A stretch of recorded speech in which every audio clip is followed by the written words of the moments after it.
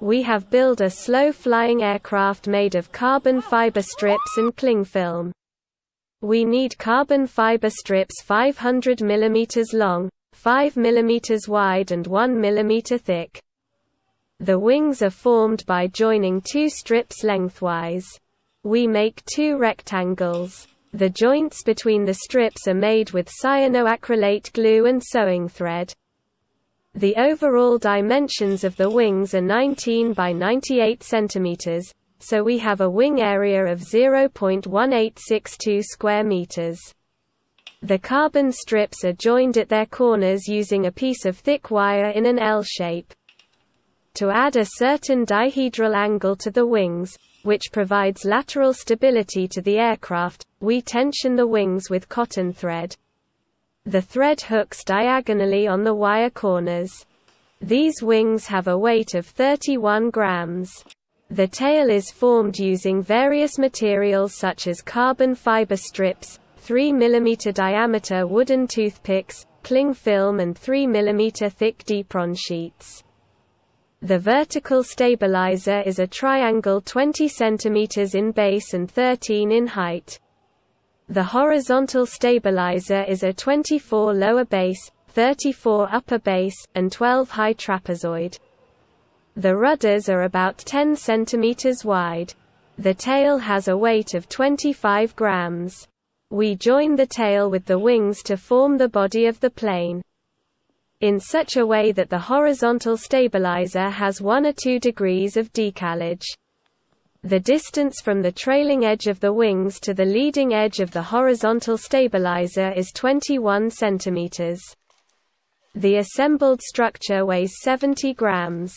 We covered the wings with cling film. We stretch the film as much as we can, and apply cyanoacrylate glue to the edges of the carbon fiber strips. The cling film will not provide the tension we want, so we add cross strips of Scotch tape. The longitudinal carbon fiber strips do not buckle vertically, but they do buckle laterally. To avoid this phenomenon, the entire structure has been triangulated with cotton thread. This will make the whole structure move as one piece.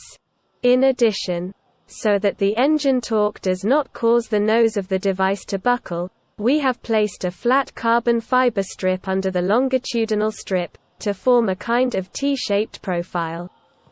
A flat ice cream stick is also added above. In the end, we have an H-shaped profile that provides torsional and transverse rigidity to the nose. The electronics are placed on the ice cream stick. The motor is mounted on a flat piece of wood. To power the aircraft, we added an 1806 engine with a speed constant of 2,400. The propeller is a 5-inch diameter 2-blade APC. The ESC is 12 amps. The battery is 2 cells and 500 mAh. We prepared a first version that weighs 185 grams, with all the electronics included. This version includes 10 grams of plasticine that we move at will to test different centers of gravity. After several tests, we placed the center of gravity 7 cm from the leading edge of the wing. The plane shows serious defects. The carbon fiber strips flex more than they should, which sometimes causes the aircraft to acquire an excessive dihedral angle. The lift force is not constant because of the change in the angle of the wings. For practical purposes, the plane is unmanageable. In the second version, a vertically arranged carbon fiber strip has been added, attached to the wings at the ends, and supported by a wood strut in the center. This strip will prevent the wings from flexing, both up and down. The aircraft now gets some structural rigidity that makes it stable and manageable. The electronics are rearranged to remove the plasticine weights, so that this version weighs 179 grams. The wing loading is 0.96 kilograms per square meter. The aircraft performs well, both indoors and outdoors. However, a problem is detected.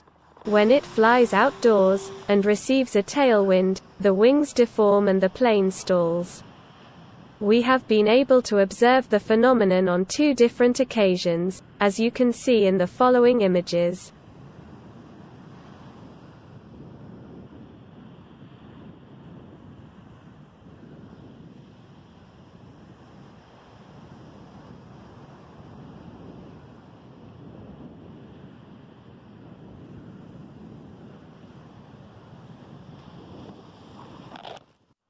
For the third version, we have added one more crossbar on the trailing edge of the wing. The propeller has been changed to a 5-inch diameter 3-blade. This provides a higher top speed to solve situations with a tailwind. Remember that, in these situations, the airspeed of the aircraft is equal to the ground speed minus the wind speed. When flying in a tailwind, you have to increase ground speed so that the plane does not stall. This version weighs 185 grams. The wing loading is 0.99 kilograms per square meter. The flight autonomy is about 8 minutes. It is also noted that large diameter propellers cannot be fitted to this aircraft, because the torque would cause the roll of the aircraft. Remember that torque is directly proportional to the mass and angular velocity of the propeller, but it is proportional to the square of the propeller diameter. That is, if we increase the diameter twice, the torque will increase 4 times. In these lightweight models, it is best to use small diameter propellers with 3 or 4 blades. Now we see some images of the flight of the plane. And this is all. Thank you.